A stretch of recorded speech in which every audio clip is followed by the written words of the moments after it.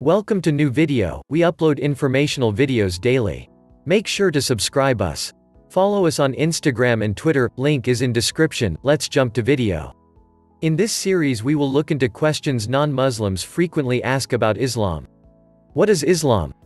The word Islam means peace and submission. Peace means to be at peace with yourself and your surroundings, and submission means submission to the will of God. A broader meaning of the word Islam is to achieve peace by submitting to the will of God. This is a unique religion with a name which signifies a moral attitude and a way of life. Judaism takes its name from the tribe of Judah, Christianity from Jesus Christ, Buddhism from Gautam Buddha, and Hinduism from Indus River.